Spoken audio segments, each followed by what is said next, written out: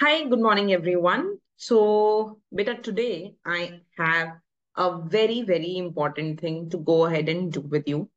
So, we want to go ahead and we want to take a small test, right?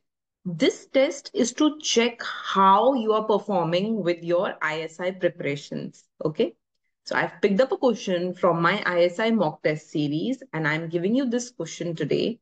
And I am going to go ahead and discuss the solution in the next video.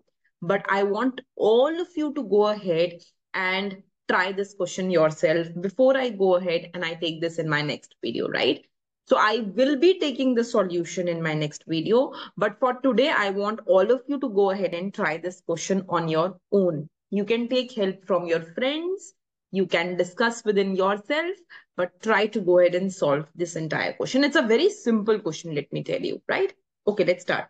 So it says, consider that you are given real wage, W by P, and it is a real wage given to you where W is the nominal wage and P is the aggregate price level. So you're already given the nominal wage and price level.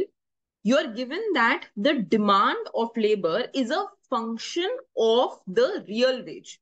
Demand of labor is function of real wage. So here demand of labor is function of real wage. This is small w.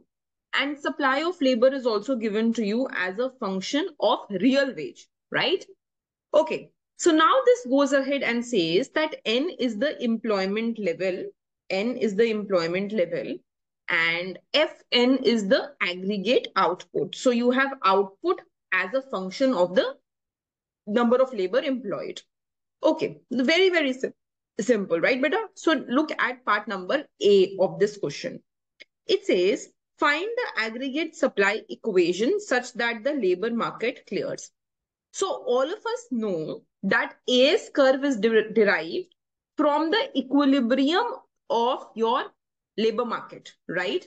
So this is a very big hint. So you need to use the equilibrium condition of the labor market and find the equation of the AS curve. Okay. Then it says show diagrammatically. Second, look here, beta. It says consider the following change. Nominal wage minimizes the gap between demand and supply subject to constraint that W is greater than equal to W naught. So what it is saying? It is saying assume that there is some nominal wage W. ऐसा कोई एक nominal wage W exist करता है. There is some nominal wage W. And what this nominal wage is going ahead and doing? It is going ahead and it is minimizing the gap between demand and supply of labor. But there is a constraint that this nominal wage is at least more than a particular gap, a particular threshold, right? It is more than some W naught, right? It's more than some wage that has been set by the government, right? So you can consider W naught as the minimum wage rate set by the government. So it says that consider that there is a nominal wage W. This nominal wage W minimizes the gap between demand and supply, but it is subject to the constraint that you have to be above your minimum wage level, right? So it says now go ahead and find that equilibrium nominal wage. Also go ahead and find the equilibrium level of employment. तो अब आपको consider ये करते हुए you need to go ahead and find the nominal wage and the equilibrium level of employment. Beta, part number 3. It says consider that half is less than 1 minus W naught by P. Now you will derive this condition while solving the question. कहीं से ये condition आएगी. That is why it is given in the question. So it says assume that half is less than 1 minus W naught by P.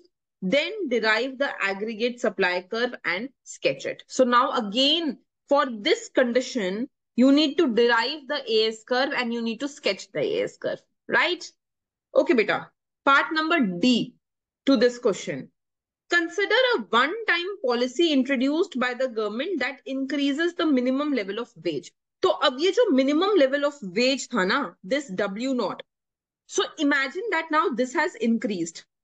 Just imagine that this has increased. This is what the question is saying. So consider that there is a one-time policy that's increasing the minimum level of wage. Now you need to tell what will happen to the AS curve, how the AS curve will change. Graphically, you need to go ahead and show that also. Okay. Next part, beta. Now consider a usual aggregate demand curve. So you have to work with entire equilibrium. You have derived the AS curve. You have to use a usual AD curve and assume that there is increase in government expenditure, right? Now you need to go ahead and tell how the equilibrium level of price will change, right?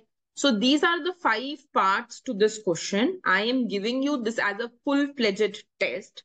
Try to go ahead and solve this question and also take a timeline beta. So try to do this within 20 to 30 minutes, entire question, okay? And then I will go ahead and discuss this question in the next video. Okay, beta. Thank you.